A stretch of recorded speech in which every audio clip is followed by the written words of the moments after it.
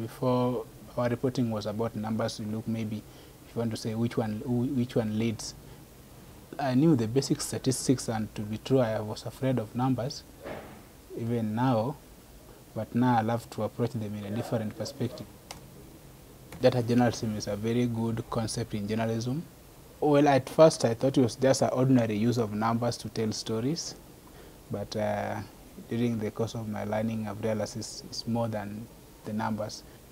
It's fact-checking and so many other things. Mining the data, putting them together, and having a story.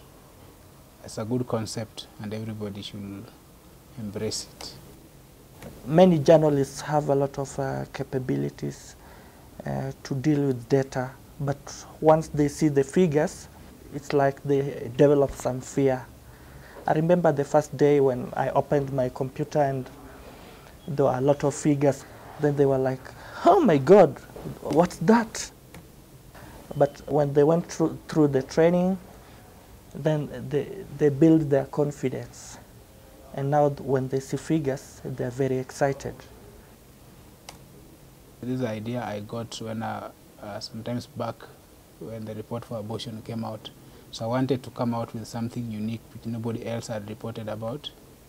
So I thought maybe there's economical cost to these abortion numbers. So I decided to investigate and come out with the story on cost of abortion.